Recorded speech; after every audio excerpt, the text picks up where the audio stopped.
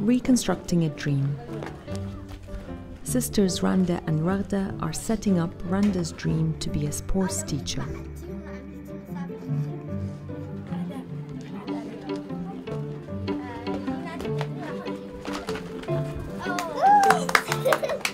This is their photography homework, given by their teacher for the day.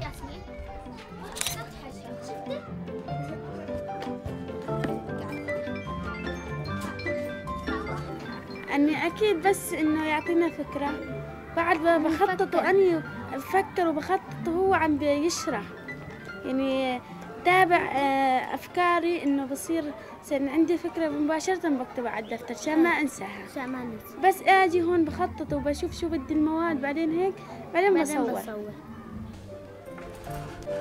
هاي أنا طالعة على الخزان قدامي الطابة خليت أختي تصور.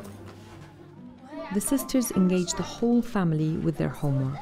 لما نفكر كمان هن بيفكروا معانا شو بدنا نساوي الفكرة. أنا لما أفكر باخد مثلا بشاور ماما بشاور خواتي إنه هيك زابط هيك هاي. And hold this.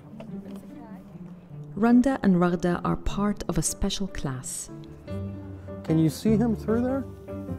Teaching Syrian refugees at Za'atari refugee camp how to express themselves through photography.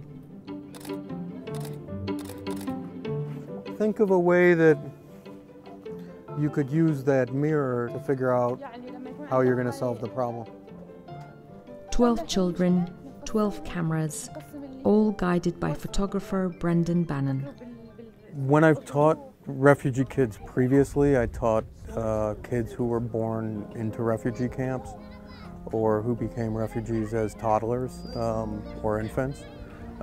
They didn't have a direct memory of the circumstances of their migration. These kids all have very clear memories. They've all suffered losses of friends, immediate family.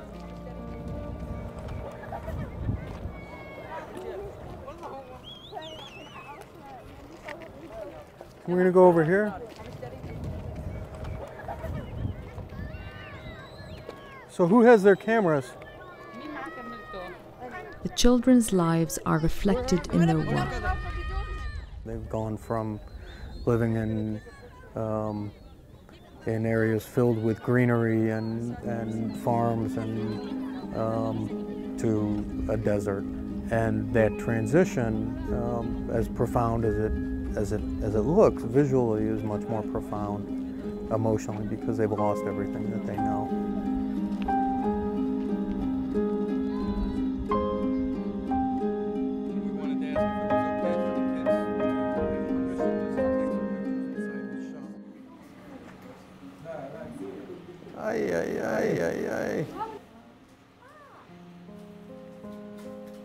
That's a scary dream, huh? For the dreams of the past assignment, Raghda recreates the death of her uncle, killed by shelling in their hometown in Syria. I mean, I think that their experience is reflected in all of their photographs, whether the photographs are a direct expression or reenactment of trauma that they've seen or experienced. Who wants a peach? The surprise, I think, is to see the resilience in that, to see the resilience of each individual, to see the way that nobody wants to give up.